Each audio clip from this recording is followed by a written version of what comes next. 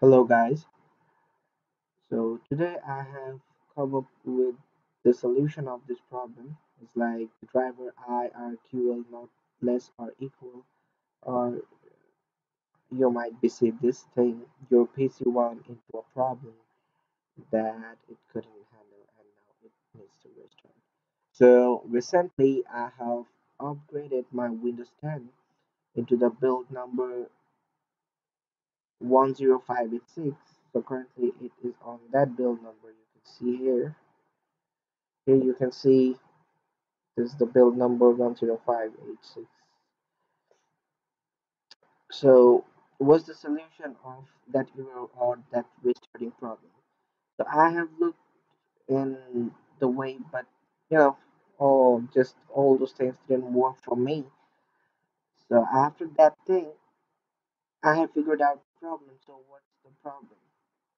So to figure out your problem, you have to type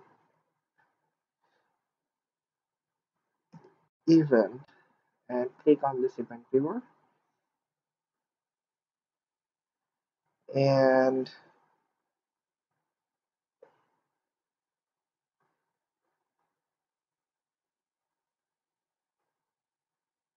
sorry.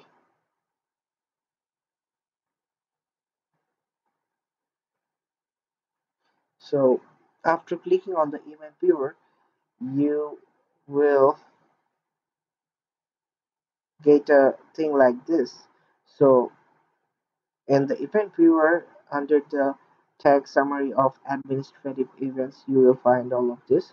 And last 24 hours, I have got 5 years, and last 7 days, I have got 7 years. So if you click on this thing, you will find the source of your failure or your restarting. So the source is kernel-power system. If you double click on this, you will get the problem. The system has rebooted without cleanly shutting down first. This error could be caused if the system stopped responding, crashed, or lost power unexpectedly. So what's the solution? The solution is really very easy. You have to go on your notifications and go into the all settings on your Windows 10. By the way, this is Windows 10. So notification, go to all settings, then go to system, and then go to power and sleep, and then under the related settings, click additional power settings, and then select choose what the power buttons do. Then in here you can see change settings that are currently unavailable, and then here in the shutdown settings, this will be checked on your computer.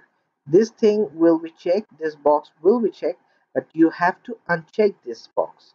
And this is the solution of this problem. This is the solution. So you have to uncheck this box. So I have already unchecked this previously. So you have to uncheck this box, and then you have to click save changes, and then you have to restart your computer. It will not ask you to restart your computer, but you have to restart your computer. And this has given me the full solution of my computer, and now I'm just working on my laptop flawlessly. And so it's worked out for me. So I don't know whether it's gonna work out for you or not, but yeah, this is the solution. So thanks for watching this video. Thank you.